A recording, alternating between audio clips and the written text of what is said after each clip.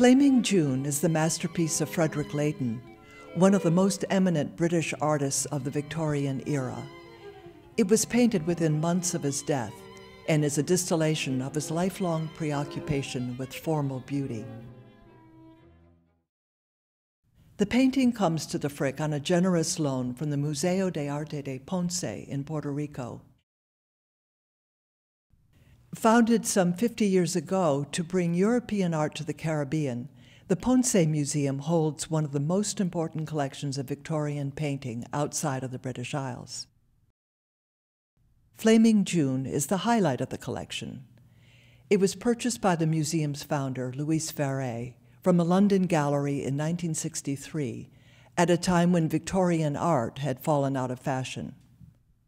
Frederick Leighton produced a large body of work of paintings, drawings, and sculpture, and served as the longtime president of the Royal Academy. He often took his subject matter from classical and Renaissance sources. We see him here in a self-portrait against a backdrop of the Parthenon frieze, wearing the medal of the president of the Academy. In Flaming June, an idealized figure appears within an imaginary classical setting, wearing a semi-transparent gown. Although lost in dream, her body is charged with energy. The composition keeps our eye moving around the figure, from the top of her head, stepping down through the angled elbow and knees, and up again through her curved back to the head. The pose, in fact, looks back to Michelangelo's famous tomb sculpture of Night, made for the Medici Chapel in Florence. In both, the figure is asleep, her head bowed down, and the legs are sharply bent, with a knee jutting up, and the thigh elongated. Variations of this pose appear in other works that Leighton painted at this time. In creating Flaming June, he posed a nude model in his studio, trying out different positions that matched his mental image. Here, the model's arm is extended behind her, and now it is brought back in, rounding the figure in on herself in a more compact shape. Leighton abstracted the body as he went along in search of the most expressive form, now elongating the length of the right leg. Once satisfied with the pose, he then drew the figure in sheer drapery that both reveals and conceals the body and adds movement through the fluttering folds. In his final drawing for the painting, he brought the figure and setting together within the square format he had chosen for his canvas, a perfect foil to the circular figure.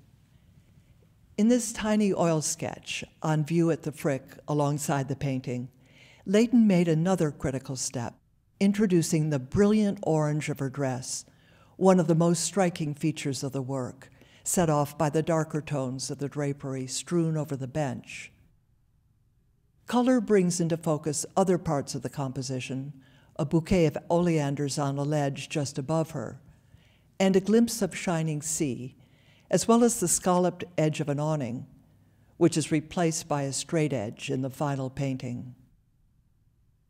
A master of form, color, and design, Leighton brings all of the elements of his art together in this enduring, sensual image, the purest expression of his aesthetic ideals. This photograph shows the work after its completion in Leighton's London studio, now a museum. The work is shown adjacent to some of the preparatory drawings and surrounded by other paintings of single female figures painted around the same time.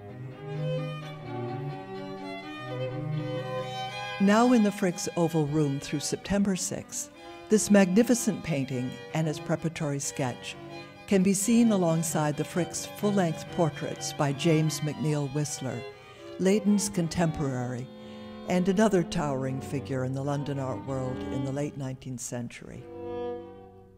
The exhibition is made possible by the Peter J. Sharp Foundation and Mr. and Mrs. Juan A. Sabater.